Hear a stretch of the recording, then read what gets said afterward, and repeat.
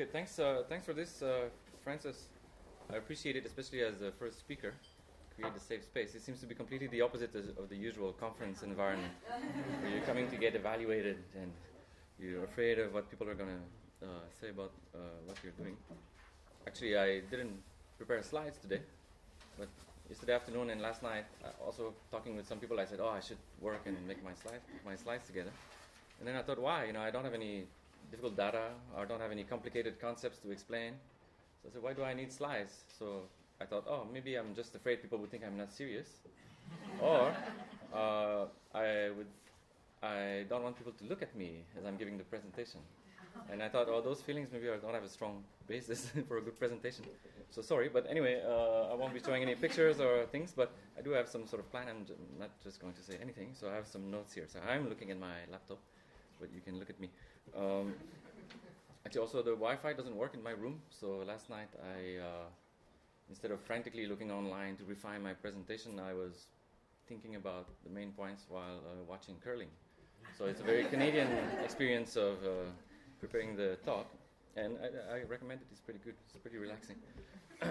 So I want also to thank the organizers, Francis, Sarah, Betsy.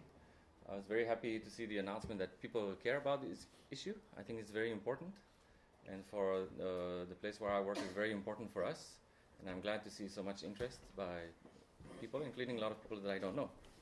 And I see also a lot of RII alumni or faculty from our institution who are interested, so I'm very happy. So my plan, I don't have a lot of, I don't see this really as a research or sharing research results. This talk is rather sharing a learning experience I've had from working in Nepal, especially trying to teach meditation. And so I'll basically tell a story for about 10 minutes, and then I'll explain what I learned from that story for about 10 minutes. And I'm hoping to have 10 more minutes so we can discuss. I'm really here to get your feedback also and your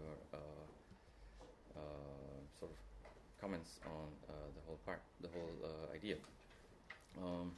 One theme that came yesterday, I think that was very important, was the idea that we have to know our audience and know our students to be able to think about methods for teaching Buddhist studies. And so I think it's important to take about a minute and give you a sort of brief background about Rangjung Yeshe Institute, RYI, because we have a very different group of students there, very different context, and that shapes a lot the way we work, and we are forced into certain ways of teaching just from the fact that we're in a different community. Okay, so the institute is located in Kathmandu, Nepal, in Bodhana. We are located inside a Tibetan monastery called Kanying Shirupling, near the Bodha Stupa.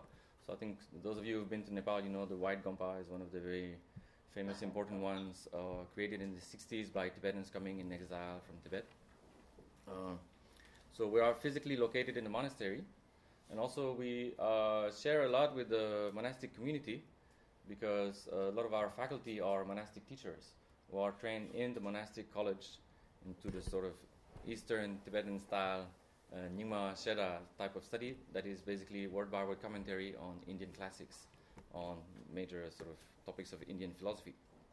Our student population is very different also from what I've seen in other universities. We have students from about 35 different countries. There's no majority sort of nationality group. Okay, so the largest country in terms of representation is Nepal, and it's about 30%. So there's no one majority country, but you could say that about 65 to 70% are what we could call Western. But again, as we said yesterday, those words Western, Eastern don't really make a lot of sense. A student from Brazil and a student from Germany have very different expectations and background. Okay. So, but anyway, there is a very diverse population, and we have a lot of local Nepali or we call it Himalayan students that are part of the student population.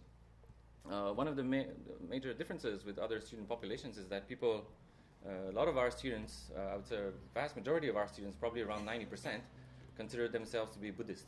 They are Buddhist believers, practitioners. Yeah. And a lot of them come to study with us also with some sort of religious purpose in mind. They think that will help their Buddhist practice or their life as a Buddhist. So it was interesting to hear the talk yesterday about BYU. It's kind of the similar situation but flipped around in many ways, what you find in faculties or Buddhist studies programs elsewhere. Also, one way in which it's very different is that we teach basically only Buddhist studies. Yeah, There is no faculty member that teach Western religions or Judeo-Christian religions. So we are also flipped around in that side with the sort of we too much focused on Buddhist traditions as opposed to other cultures. One of the ideas that you hear a lot in Bauda in our program is this idea of being a scholar practitioner. That if you, with our contacts with the Buddhist community in Nepal, tell us that for a lot of members of that community, to study Buddhism in a sort of purely theoretical or academic way is seen as just strange. To be interested in learning Buddhist languages, studying Buddhist literature, doing Buddhist practices, but without really having the goal of transforming yourself in order to eventually achieve liberation is seen as some sort of funny thing. That, like, why would you want to do that, basically? Okay, so the Tibetans use the expression of being a dry scholar, and it's basically a bad term, like somebody who's interested in scholarship for the sake of their career, prestige, fame, wealth, and stuff like that. It's considered actually a dangerous thing to study Buddhist philosophy if you don't have the right motivation. Okay? And a lot of our students participate in that in some sense. So it creates a very interesting situation with a lot of diversity, but also funny things. So for example, we have Nepali students who come from Buddhist culture, say from Sherpa or Tamang communities, and they study about their religion because they feel they're not able to explain what it's about to other people from somebody from Canada, for example. And so there's a sort of interesting roles that are not very clearly identified about who has the sort of authority to explain what Buddhism is about. It creates a lot of interesting dynamics. We're also associated with Kathmandu University, so that's one of the private universities in Nepal, and so we grant BA, MA, and PhD degrees. And that as a whole other area. But anyway, I'm not going to go into that today, but I think it's important to mention it. But one of the issues that is kind of forced on you in Nepal is, or in our context at least, is, and something you need to be aware of is something that I think in science is true in general, but people are not always aware of, like immediately, is what effect does our study and research of Buddhism have on the members of Buddhist communities? And how will people receive our work, our teaching, our research? And are we responsible somehow to care about how people feel about what we do in our work as academics? Okay, and I think that's the general theme, the sort of relation with living Buddhist communities. Yeah, Buddhism is not a dead religion. There are still Buddhists around, and we have to be aware of what our work has, in terms of effects on those people. And in Nepal, you can't just sort of say that theoretically is forced on you. And so the story I'll tell today is basically about that. Okay, so the sort of short story I'm going to tell is about trying to teach Buddhist meditation in Nepal. Okay, so we have a program. Our students study mostly research languages, Sanskrit, Tibetan, Nepali. They also study a lot of Buddhist philosophy, and they have religious studies type courses. So in their 4-year BA program, that's what they study. And one of the courses is called Buddhist Meditation Practices. It used to be Buddhist Meditation Practices and Ritual. Now we've separated it into 2 different courses.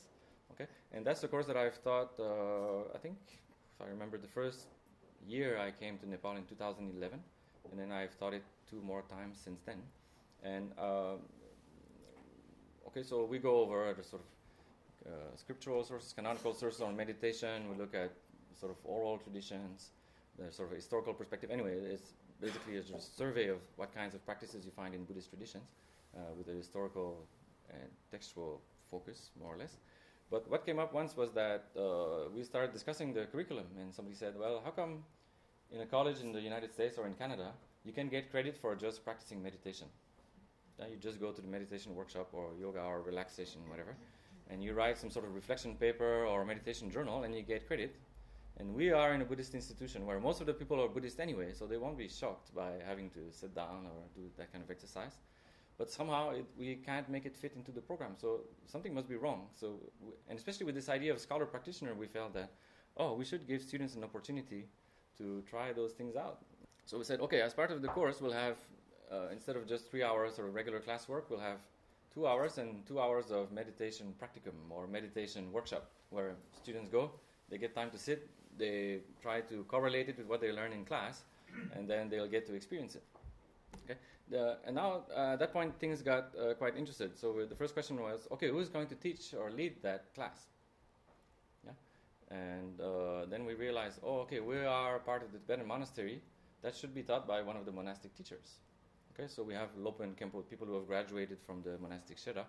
we asked some of them, okay, can you give an extra hour of meditation once a week or twice a week, and the students will try it. And it was interesting. They said, well, we're scholars, we don't really practice meditation, or we're not really trained. We don't feel confident teaching that, so you should ask the lamas. People have completed the 3-year retreat, and they have much more experience with the techniques and how people work, and so they'll teach it. It's much better. So we went to the lamas, and they said, well, no, this is the Sheda, it's a monastic college, so you should ask the Khenpos to teach that. We don't feel comfortable teaching like this.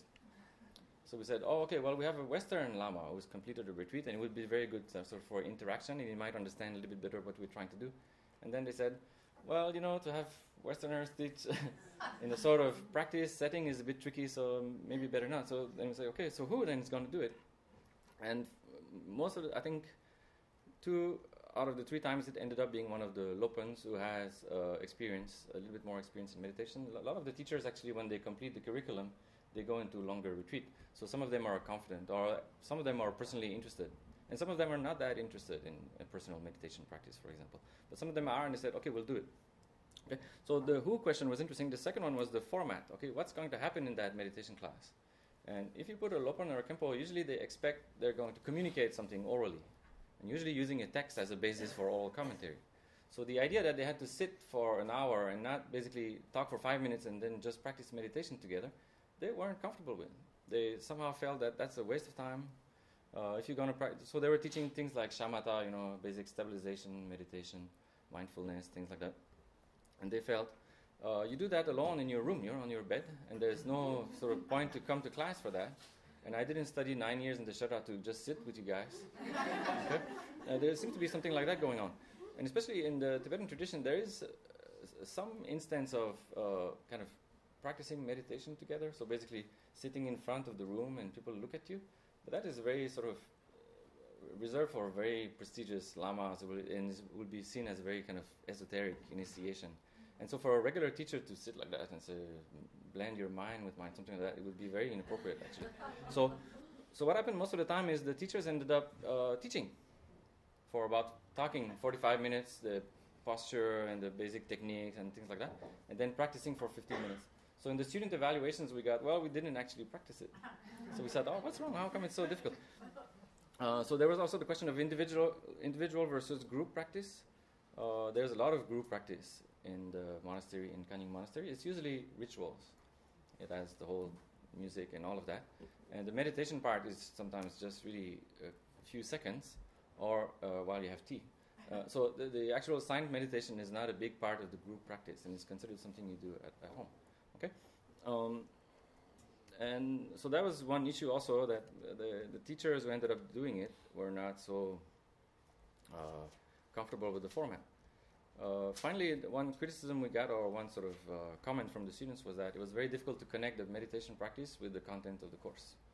It was always difficult to establish that connection between, for example, what I would bring up in the lectures and in the discussions in class, and what students were doing in the practice. Okay, so that's basically the story. So we did it, and we keep trying, but every time there seems to be something that doesn't work, or that our expectations and the students' expectations are not met somehow. And it seems to make people uncomfortable, in a sense, in the community. So at first I thought, you live in Nepal for a while, you work at the monastery, it's not always easy. And after a while you think, oh, those guys are so difficult.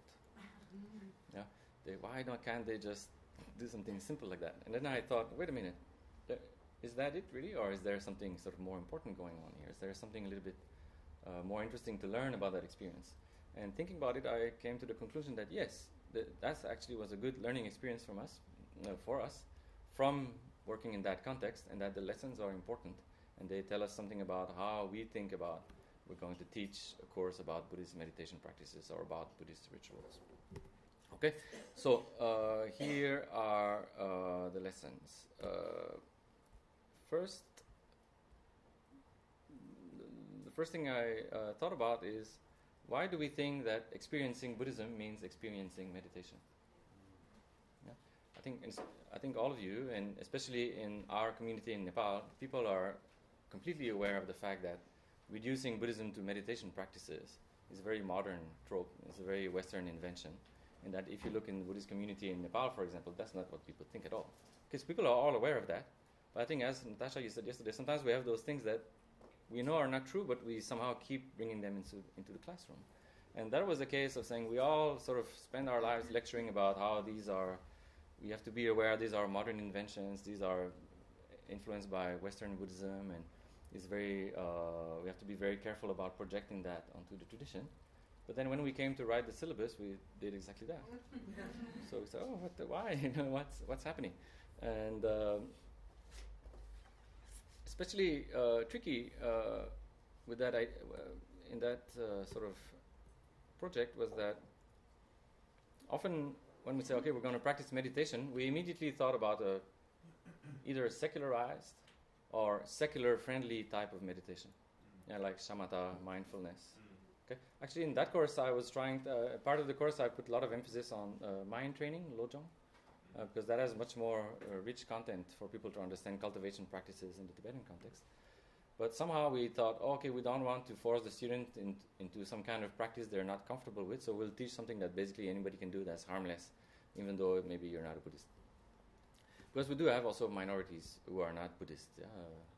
For example, we often had missionaries, Christian missionaries, a little bit like you were describing yesterday, who want to learn about Buddhism to do a better job as a missionary, whatever that means.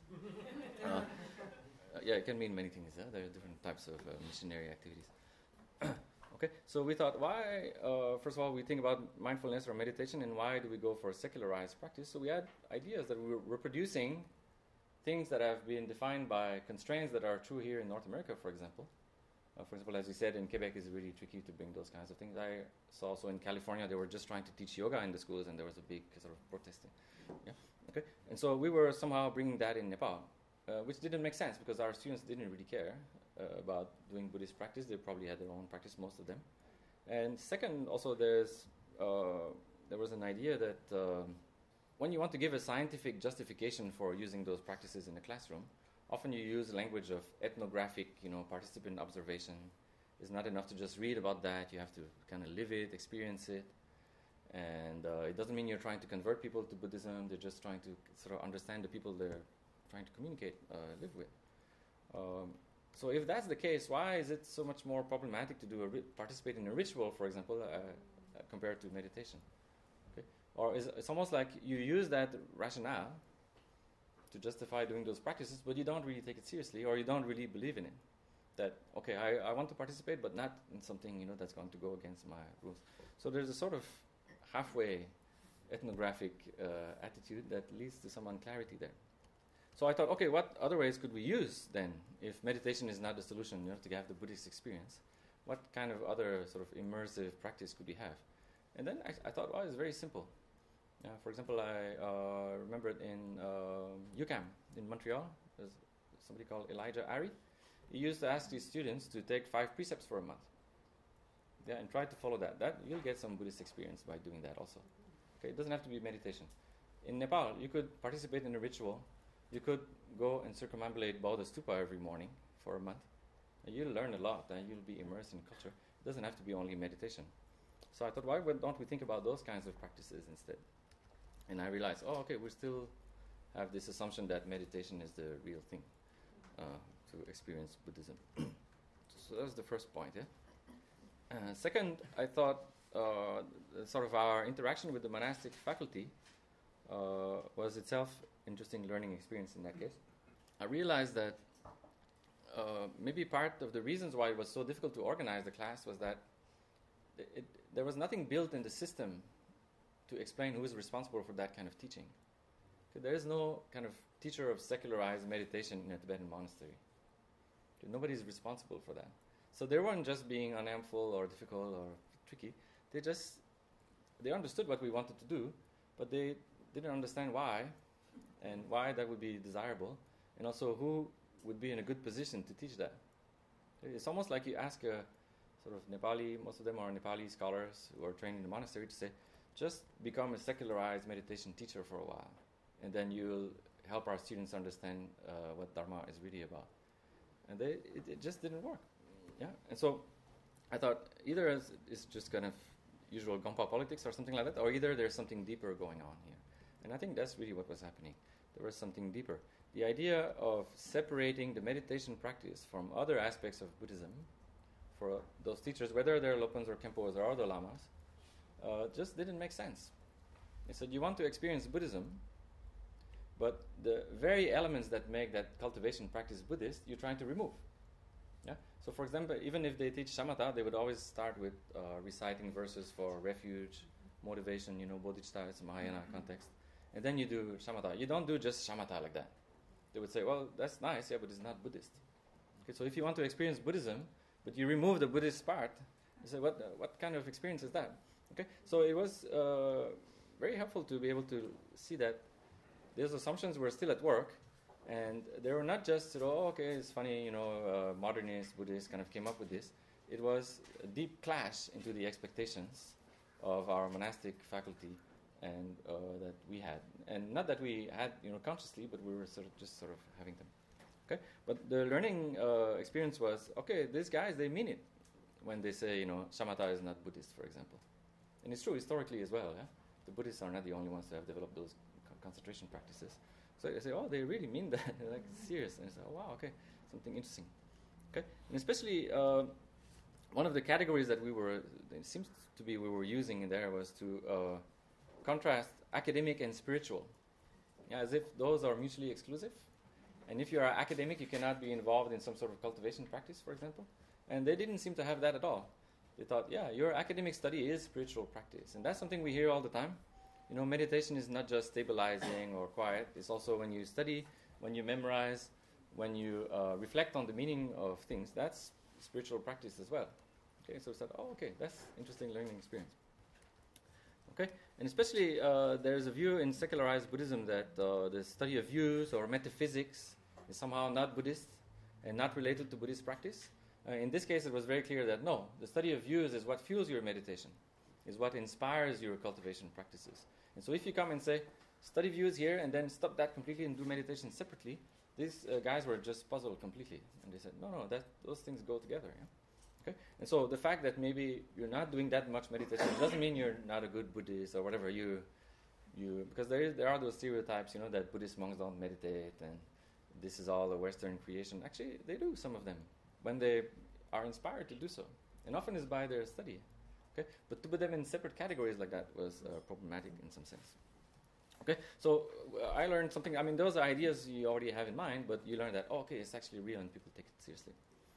And finally, just a short one is, and maybe I'll sound like I'm bragging a little bit about how great it is to be in Nepal. It's nice sometimes to focus on the positive aspects, but there's a difference in that kind of experience happening in a Buddhist community.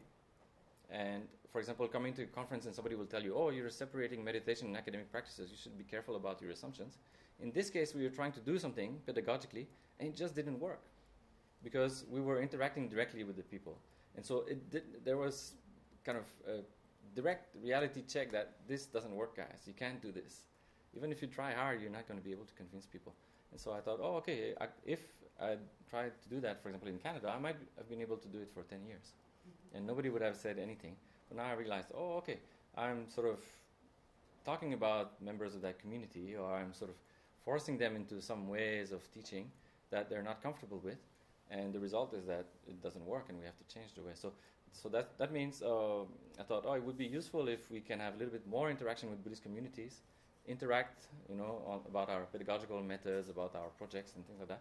It might make them more respectful of their sort of feelings in a sense, but also help us learn more about the topic we're trying to learn.